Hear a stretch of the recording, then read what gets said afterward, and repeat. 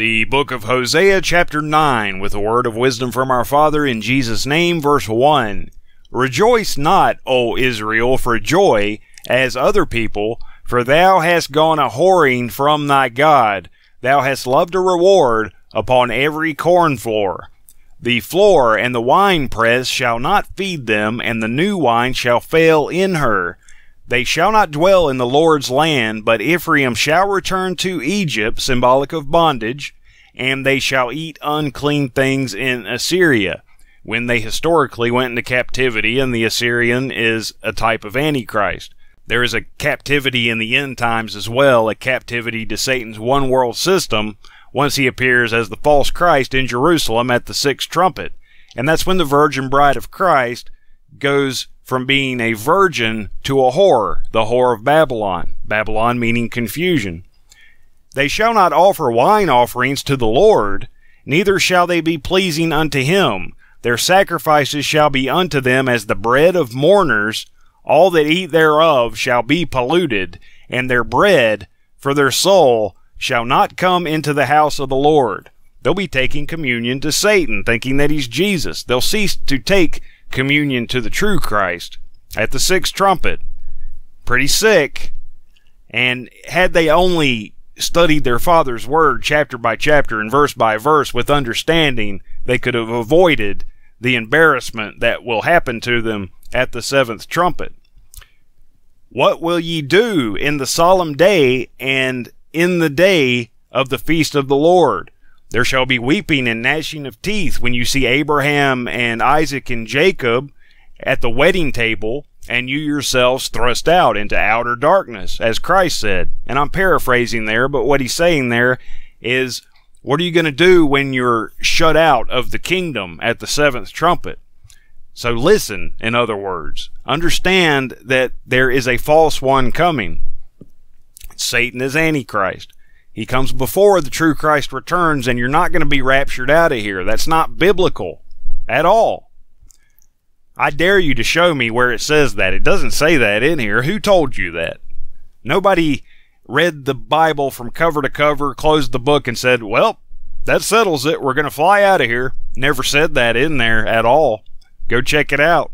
You won't find it. For lo, they are gone because of destruction. Egypt shall gather them up. Bondage, captivity, Memphis, part of Egypt, shall bury them. The pleasant places for their silver, nettles shall possess them. Thorns shall be in their tabernacles. Thorns symbolic of the Kenites. Remember the thorns and thistles written of in Genesis chapter 3, right after Cain was conceived, okay? The days of visitation are come. The days of recompense are come. It's reckoning time. Israel shall know it. The prophet is a fool. The spiritual man is mad for the multitude of thine iniquity and the great hatred. The watchman of Ephraim was with my God. The one that really watched events transpire, was aware of God's word, had the seal of God in his forehead, and watched current events. And as we do today, we watch the one world system being formulated. You're a watchman. You're supposed to watch. It's orders from Christ himself. What I say unto you, I say unto all. He's talking to you there. All means everybody. Watch, he said in the last verse of Mark chapter 13. So the watchman of Ephraim was with my God, but the prophet, the false prophet, is a snare of a fowler in all his ways, and hatred in the house of his God. And ultimately, this looks forward to Satan's role of Antichrist, called the false prophet in the book of Revelation, destroyed along with Satan's one-world system in the lake of fire upon the return of the true Christ. They have deeply corrupted themselves, as in the days of Gibeah. Remember Judges chapter 19, whenever they abused the concubine all night long to the point where she died, and then she was cut into 12 pieces and mailed to the coasts of Israel, started a civil war, and Benjamin was all but destroyed. Almost. He just barely, by the skin of his teeth, survived that. All because of perversion and condoning perversion, okay? Therefore, he will remember their iniquity. He will visit their sins. I found Israel like grapes in the wilderness. I saw your fathers as the first ripe in the fig tree at her first time, the good figs, as opposed to the evil figs, which are the Kenites. the good figs being the children of the kingdom. It's the equivalent of the parable of the tares in the field, the wheat being the children of the kingdom and the tares being the children of the wicked one. But they went to Baal Peor and separated themselves unto that shame, and their abominations were according as they loved. And this is in Numbers chapter 25. Due to the counsel of Balaam, Israel sinned again, committing idolatry there with the Moabite women, as you can read of in Numbers chapter 25. Balaam had just had this wonderful prophecy come through him, which was from God. But the moral of the story is, just because that happened didn't mean that he was good from then on out, because right after that, he backslid to his soothsaying occupation that he had before that and caused Israel to sin, and he was killed for that reason. If you go on to read the rest of Numbers, you'll find that out for yourself. As for Ephraim, their glory shall fly away like a bird. They want to fly away? Well, their glory's going to fly away. They'll be made naked in that day upon the return of the true Christ. From the birth and from the womb and from the conception, though they bring up their children, yet will I bereave them, that there shall not be a man left. Yea, woe also to them when I depart from them. That's when the trouble starts. When God departs from you, He'll never leave nor forsake you unless you leave Him, unless you commit crimes against Him and refuse to study His Word. Then He'll leave you, because it's you that left Him. So He'll never leave you nor forsake you, but you can leave Him. Alright? You see my point here? See what I'm saying? He doesn't do the leaving. You do. You've got to do it God's way. And how do you know what God's way is? Again, read the Bible, study it, understand it.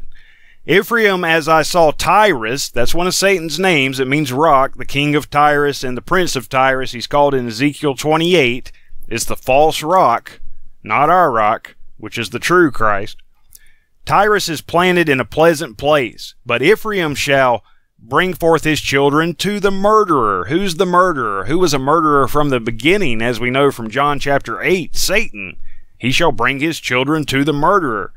Teaching their children the traditions of men leads them right into the arms of the murderer, Satan, the spiritual murderer, who kills a third spiritually at the sixth trumpet. And teaching people that Christ will return at any moment is one way to bring forth your children to the murderer. If you teach your children that, you're killing them spiritually, because you're setting them up to worship Satan. And that's how you lose credit for all your righteous acts as well as your eternal salvation. And you can get your act together during the millennium if it was done in ignorance. It is reparable, but you'd have to go through that whole 1,000-year period with a liable to die mortal soul. Wouldn't you much rather take part in the first resurrection than bear that shame for 1,000 years? I think anybody would rather go ahead and take part in the first resurrection and have Christ say, "Well done, good and faithful servant," rather than Him saying, "Depart from me, ye that work iniquity." It's up to you. I mean, if you want to pray for the mountains to fall on you, if that sounds like fun to you, then go right ahead. Give them, O Lord, what wilt thou give? Give them a miscarrying womb and dry breasts. And as Christ said, woe unto them that are with child and give suck in those days. He's not talking about being physically pregnant. He's talking about those who are impregnated in their mind with the mark of the beast and have become a whore, as opposed to a virgin. A virgin wouldn't be with child and giving suck. So having a miscarrying womb and dry breasts wouldn't necessarily be a bad thing from a certain point of view. But what God's saying here to Ephraim, specifically, those who were disobedient, He is inflicting the curse. He's reinforcing what was written in Deuteronomy chapter 28. You can go read that and see what's written here and how it parallels each other. It's not good. Wouldn't it be much easier to simply understand God's word? It's up to you. All their wickedness is in Gilgal, for there I hated them. Why did He hate them? That's when they said, "Give us a king to reign over us." We don't want God to reign over us anymore. We want a human king that we can see. And because of them doing this, now you have Jeroboam causing them to worship these golden calves, setting them up and commanding that they worship them. But it's the people's fault for following that commandment. Obviously, that was not the thing to do, and now they're going into captivity. But it all goes back to them demanding a king that they could see. For the wickedness of their doings, I will drive them out of mine house. I will love them no more. All their princes are revolters. Ephraim is smitten. Their root is dried up. They shall bear no fruit. Yea, though they bring forth, yet will I slay even the beloved fruit of their womb. My God will cast them away because they did not hearken unto him. Why? Because they did not hearken unto him. So it's real easy to prevent this from happening to you on an individual level. Hearken diligently unto the voice of the Lord your God, as it's written in Deuteronomy 28. That's the key to receiving God's blessings. But if you ignore that, you're going to, by default, have the curses poured upon you. You don't want that. And they get increasingly worse on a national as well as an individual level. So, check it out, Deuteronomy 28. It's a good place to start if you're not familiar with our Father's Word. My God will cast them away, they're going into captivity, because they did not hearken unto him, and they shall be wanderers among the nations. And so it was. They went north over the Caucasus Mountains, they settled in Europe, and eventually the United States was formed by these same people, the so-called lost tribes of Israel. But they're not lost to God. God knows where every single one of them is, and they formed the Christian nations. So again, Abraham's seed, singular, not plural, was Christ Jesus. It is Christ Jesus. And so the Christian nations bring forth Christ to the nations, and if you be Christ, regardless of race, color, or creed, ye are Abraham's seed and heirs according to the promise, as it's written in Galatians chapter 3. So there you have it, the book of Hosea, chapter 9.